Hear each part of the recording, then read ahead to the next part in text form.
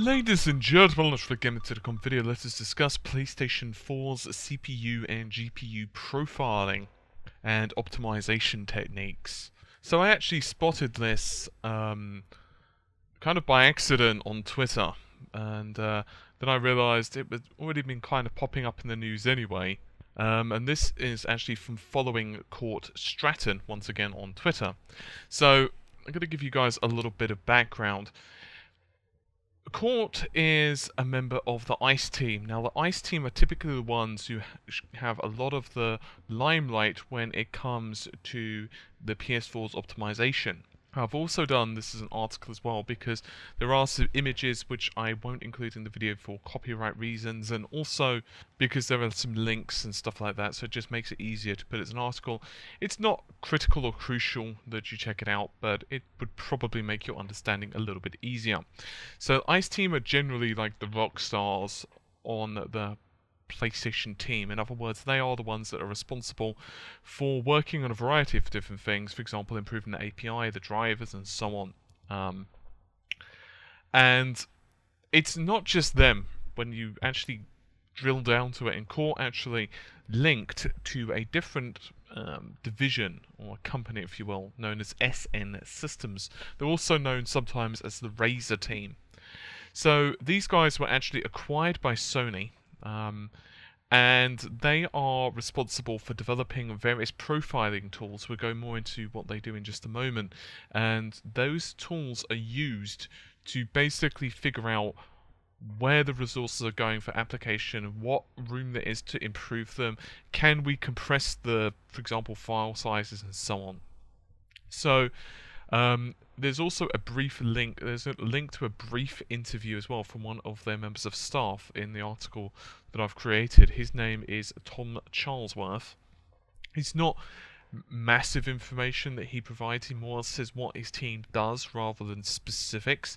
But what we can find out is that basically his team first got involved in the PS4 side of things back in 2008, and indeed they adapted the Vita toolchains, the existing toolchains, adapted the Vita ones and used those for the PS4.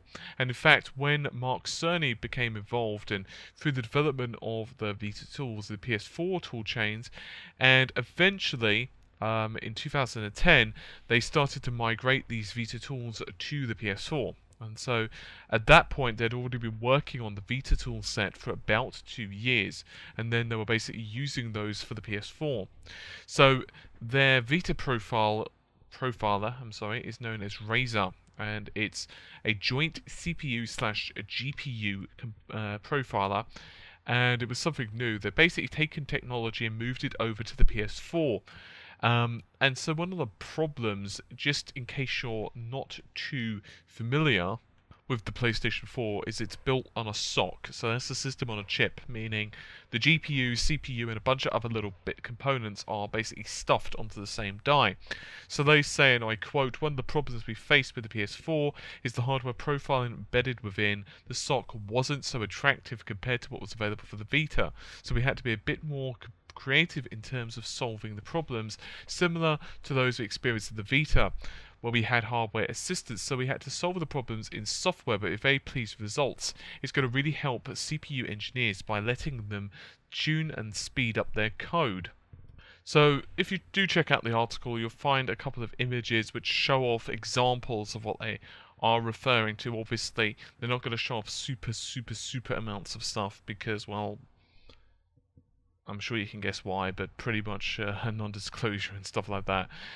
But suffice to say, what one of their tools is a application, the Razer tool set, which shows off its the program's PC sampling. Now, PC means program counter.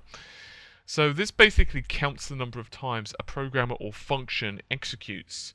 And so in their screenshot, there's a dark green bar which shows the functions the PC was in when the sample was taken. So they've got a couple, do work A and do work B. Obviously that's example code for them just to try things out, and you can see the number of times it's executed. So generally speaking, in programming, I'm not like the world's best programmer, but I do know bits, and generally speaking, what the common practice is for programming when you're trying to optimize is you want to go for the most common tasks first, unless there's like a bug with the like an uncommon task. So let's say like one piece of code only executes very rarely, but it causes the application to randomly crash because it's written in kind of like a haphazard way. Then you'd go back and fix it. But generally, you'll want to fix like the most frequently ran code first, whether it fits in the cache, whether it's too big for that and has to fit in memory, whatever. Simply because it runs so often, you're going to get the most mileage in terms of man hours from improving that, rather than say a function that only runs every like 30 minutes or whatever. Okay, I exaggerate, but you get the idea. So with this, what they can do with the PC sampling is get an overview of what is actually in reality running so often, and then they could say, hey, you know what, that runs a lot and we notice that it's using a lot of resources, let's fix that.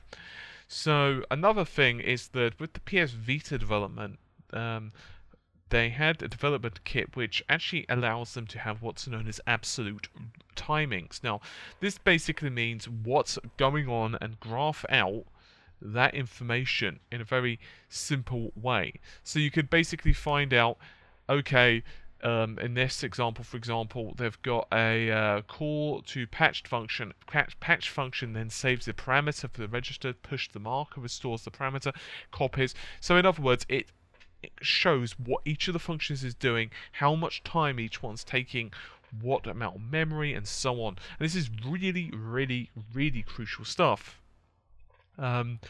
Because you might not think this, but shaving off, say, 10 milliseconds here and 5 milliseconds there, when you consider that a frame, an actual, frame is being generated in, for example, 16.6 milliseconds or 33 milliseconds, you could start to see how just a small change can make a lot of difference, particularly when you're starting to deal with things that can really affect the performance of the game. Now, there's another example would be memory. So, consoles have a couple of limitations, CPU and GPU resources being one, in that you can't upgrade them, and you can't upgrade memory either. Well, technically you can upgrade memory with some consoles. The Sega Saturn, you can put in like a 4 megabit RAM card, for example, or you could open up the original Xbox, assuming it's modded, and basically put in more memory. You can basically put in, I think it's up to 128 megs. I've not done it personally, never had a reason to, but I think you can put up to 128 megs in an original Xbox rather than the 64. But regardless, that's kind of getting beside the point. So generally speaking, the amount of memory you've got is whatever's going to be there for the rest of its life. So in the case of like the PS4, you can't open it up and say put in an additional, let's say, 8 gigs of RAM. And so because of that, you have to make the most of whatever's there. That means you have to optimize the code. So it does this in a couple of ways. There's a dead stripping. Now, dead stripping does sound a little bit dodgy, but it's nothing to do with the USS Ishimura from Dead Space. Instead, it basically means removing dead and unreferenced sections of code. So let's say, for example, you're coding an application, and obviously there is a group.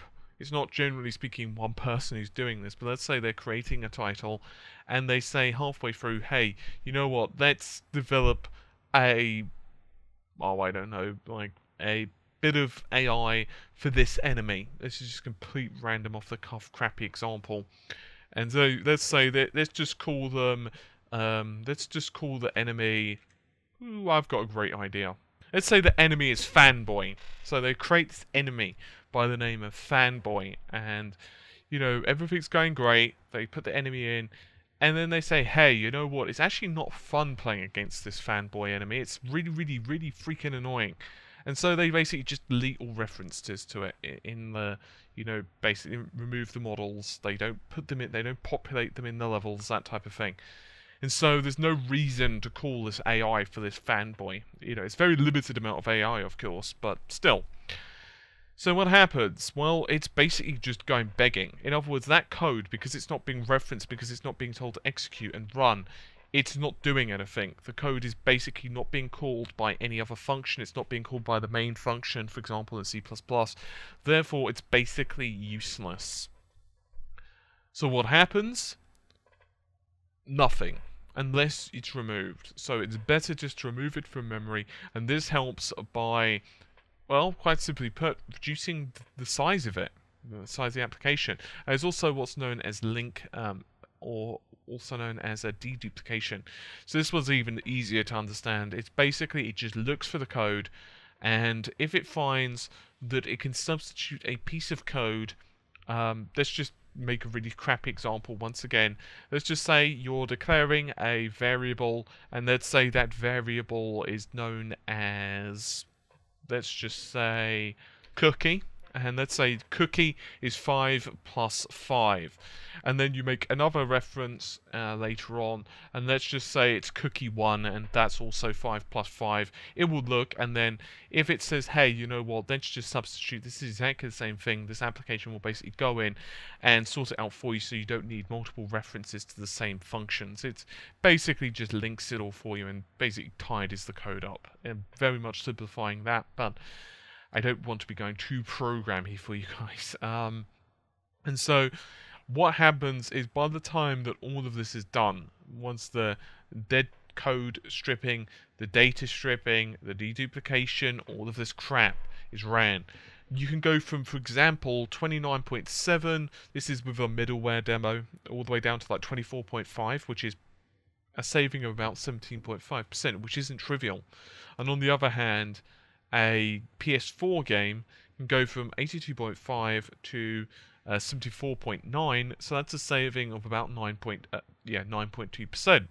Once again, this has multiple reasons to improve things, because it's going to take less size on disk. If you're doing a digital download, that's always a good thing as well. It means that you're going to be taking less memory bandwidth if it's going through like CPU and memory, because, well, you're not getting these rubbish pieces of code that just aren't being used or don't need to be having multiple references, and so on. So I think that's just about all that I needed to cover for this particular video. Once again, I've provided all of the links and stuff in the original article, so you can go ahead and check those out if you so desire. Anyway, I'm going to leave you guys to it. Hopefully you've enjoyed the brief whirlwind tour. I'll see you soon. Take care. Bye for now.